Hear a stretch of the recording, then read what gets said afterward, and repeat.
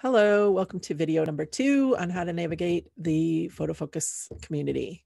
In this video, we're going to go over just where you can go to find out more information, what this community is all about, what our intentions are, and it should answer any questions about, how to be involved and engaged within the community.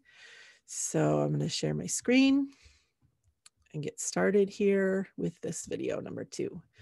So after you set up your profile, which you've hopefully done, right? You learned that in the last video. There's a video on that posted. You're going to want to go to your home. This is your home page. This is kind of where the mainstream is. So anything that you follow or people that you follow will show up here.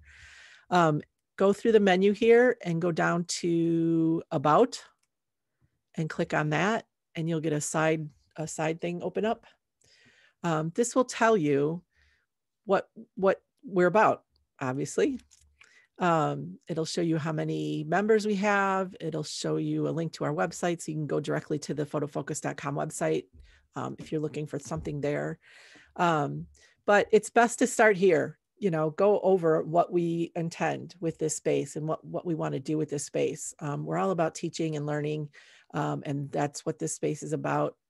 Once you read through the About, go down to the Welcome section, which is here. And there's a couple of other places here to click on to read. So, click on why we built the Photofocus community for you.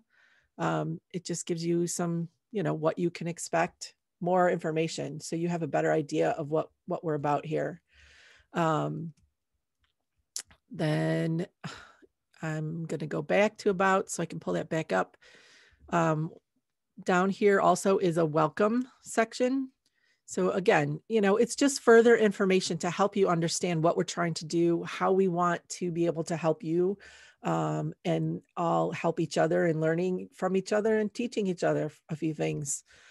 We all have things we can help each other with. And that's kind of what we're all about here. So there's more information here. There's a little bit of how to adjust some notifications and edit your profile, joining groups, and I'll have videos that will go into depth further on those particular topics.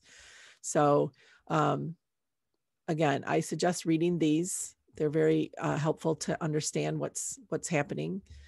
And again, I'm going to go back to the About, and I'm going to scroll over one more, and there's a section on how to join groups.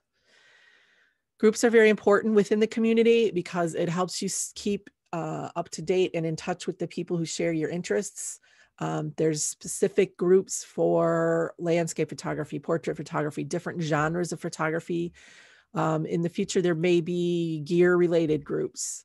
There's one group that we started. We're on our second week of a photo challenge. So every Monday there's a photo challenge posted in that group.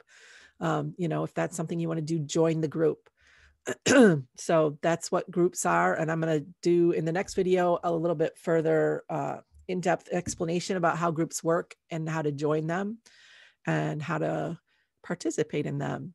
So hopefully you find this helpful. The more you read the information that we've already put there, the more you'll understand what we're all about. And again, I'm Lori, I'm the community manager. And if you have questions, just, ping me or tag me and I'll do my best to answer you. All right. And that's it for this one. And we'll see you in the next one. Thanks.